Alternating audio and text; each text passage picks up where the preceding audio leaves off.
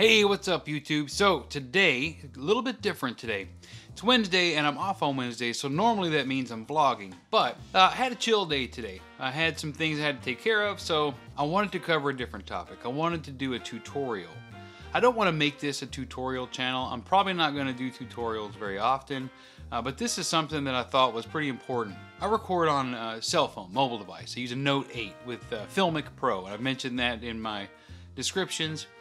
Something that I haven't really found a good solid solution for. Exactly how to fix the invariable issue with the audio not syncing with the video. It's frustrating.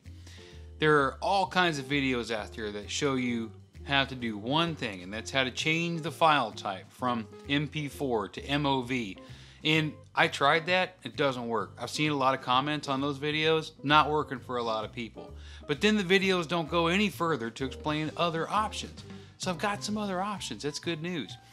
Now sometimes you can find the ones that show you how to use Handbrake. We're gonna look at that here today. But there's another option out there that I kind of figured out by, I don't want to say by accident, but just by messing around with stuff. So I want to share that one with you, as well as walking you through the Handbrake piece. The Handbrake part is going to be free. The other part is going to cost you a little bit of money. It's going to cost you 60 bucks, roughly. But whether you're shooting mobile video because you can't afford a camera yet, or you're saving up for a camera, or just because you want to move into mobile video for a lot more shooting, we've got that issue to overcome, right? So I think we can invest if we want to make sure that our audio works, right? Because if you can't hear us in the video, or our mouth's moving but then the audio is trailing behind 5 seconds later, it doesn't make much sense. I think we can invest that little bit of money into that. From what I understand, in emailing and reading the responses to reviews from Filmic Pro on the Google Play Store, is that mobile phones don't even have the capability of recording in a constant frame rate, which is what's causing the issue on the audio. So let's tackle that issue right now. Let's go take a look on the computer. All right, the first thing I want to show you is exactly what I'm talking about when I'm saying that the audio is out of sync. I pulled a file on the desktop. We're going to drag this over, and let's listen. You know, I hate this place so bad, but it's a good thing. My wife bought this air filter, and she got the wrong sync there. So that's not going to work, right? So if we pull in Handbrake, right? This is the big answer to a lot of people, what they're saying, what they want to do. I'm going to open this open source, open a single file. You can do an entire folder if you want. We're going to go on to the desktop, pull that in. It's a relatively short video. I'm going to go over to video. I'm going to change this to, because it was shot in 30 frames per second, we're going to do a constant frame rate. It's going to stay at an MP4. I'm going to make sure it's at 1080p times 30 over here. They don't have a 60 option. You can downgrade the quality if you want. We're going to make the destination the exact same place as the last one. We're going to type it in there, and I'm going to write, just edit that real quick to Handbrake. Well, let's take out the T. I like T. Okay, and then we're going to start the encode. Time remaining, like a minute.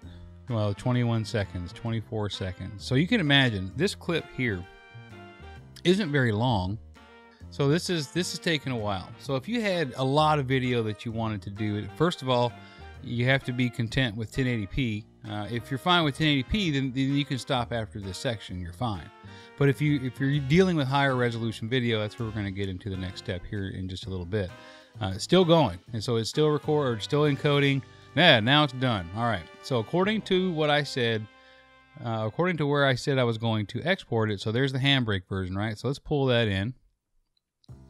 Import files. There's the Handbrake version. Let's stick this over here in the timeline. You know, I hate this place so bad, but it's a good thing. My wife bought this air filter, and so it works, right? It works, and then you're done. You can export from there, or you can do any of your color correction, whatever you want to do, and you're done. Now, what if that's not good enough? What if you have high resolution files? I'm going to use this same clip, even though it's a 1080p file, but we're going to, this is how I do it. This is a much longer process. Well, I say much longer. You're going to need 2 programs. You're going to need Audacity, which is a free shareware program.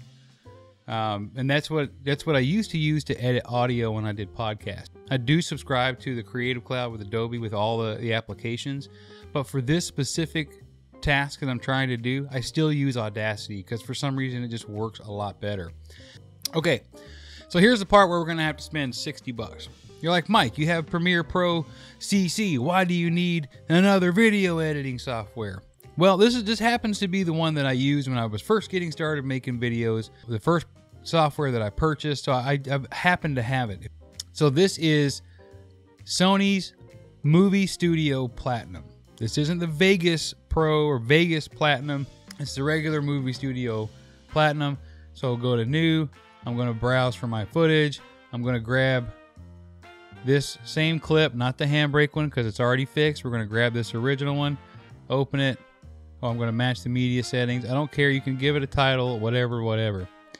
Here's something that you have to make sure. So once you have Audacity, and once you have this, you need to go to Preferences. So Options, Preferences, Audio, Preferred Audio Editor. You need to browse through here, pick your Audacity.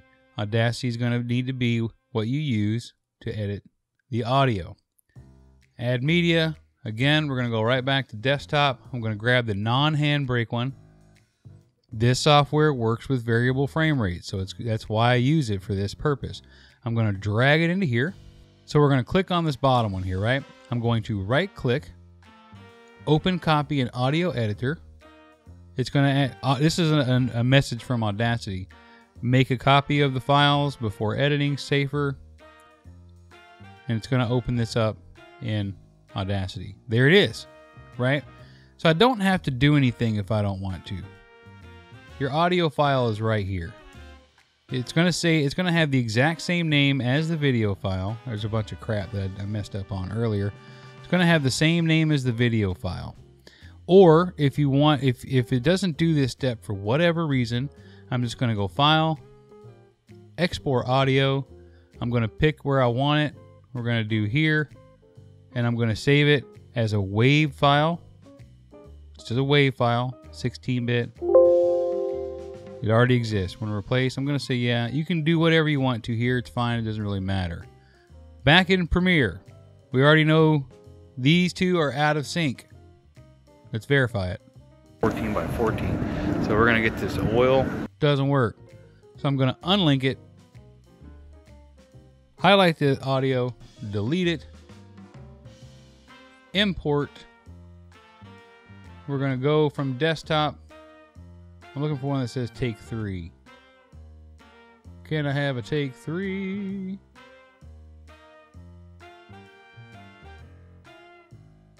Now I've got another file over here. Here's this take 3 audio.